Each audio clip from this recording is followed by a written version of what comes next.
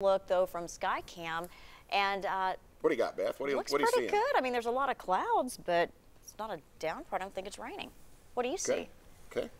Clouds in the distance, mountains. I don't know. Yeah, that's a good description. Yeah, thanks. We'll go to Todd here in just a little bit, but first, Neal Denton is here. Thoughts on the problem extra rain can cause for folks in the houses. Good to see you. Good to see you. Everything good with you? Everything's great. Everything's great. Now, what about this extra water?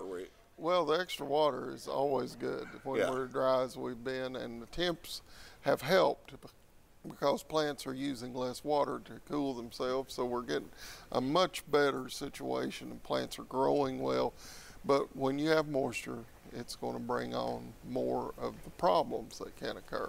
Particularly disease, right? Particularly disease, and we're seeing quite a bit of disease in lawns, which is always an issue, but we seem to be having a lot more brown patch early, brought on by the high temperatures, and this kind of thing.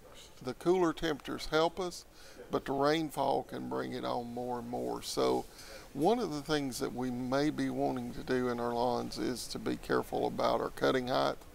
And for fescues, as we're going into the summer, keep those plants at least 3 to 4 inches tall whenever you cut them. And that's going to help you because the plant's not going to be near as stressed when we do get into the warmer temperatures, which are sure to come later in the season. Talking about the grass. Grass. Well, yes. I was thinking it was 8 inches. I told all the neighbors. No. Okay, so we're good there. No. I need to cut it just a hair. Yeah, you're coming up before the HOA board. Yeah, that's right. Soon. You are. All right, let's talk. So if you have this brown patch deal, what do you do about it? Well, if you have it, there are chemicals that you can buy. There's fungicides that you can buy and put out on the lawn, or you can hire somebody to treat the lawn, but it can be quite expensive. The best thing to do is in the fall, if you're troubled with it, do most of your fertilization for a cool season lawn in the fall, not in the spring. So you're not causing it to be more susceptible to fungal diseases in the summer. Also, watering is very important. Timing of watering the lawn.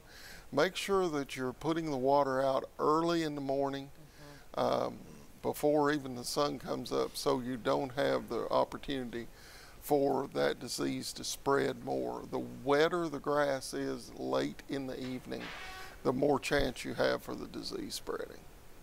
Okay. You get that done before the sun, Beth? Yeah, too. I know you do. Yeah, thanks. I take care of it. How about you? I do not. No. You ought to set your alarm just to be sure. Yeah. You're asking a lot, Neal. I know I am. Especially with this guy.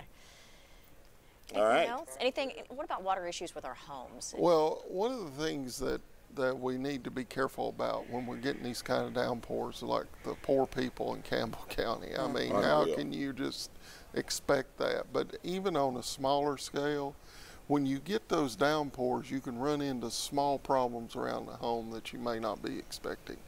And one of the things that can happen, and it happened to me in our last rainfall, I had a bird's nest built in a downspout and didn't realize it. So when the water came, it started pouring into our screened-in porch on the corner because the gutter was stopped up.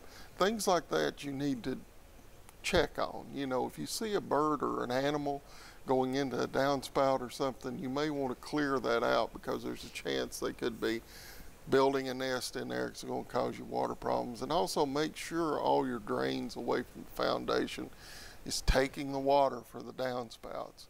Your foundation drains are clean and they're not closed up. So when you have these massive downpours, the water has a place to go. All right, Neal Denton. I'm hoping for the bird's sake it was a duck. Hope the bird was just fine. Yeah, I think it was fine. Thanks, Neal. If you have a question for Neal, you can email us live@5@wbir.com. Just put on the subject line, Ask Neal, and wait for a few days for a response. Thanks for stopping by. We appreciate it. Good to be here.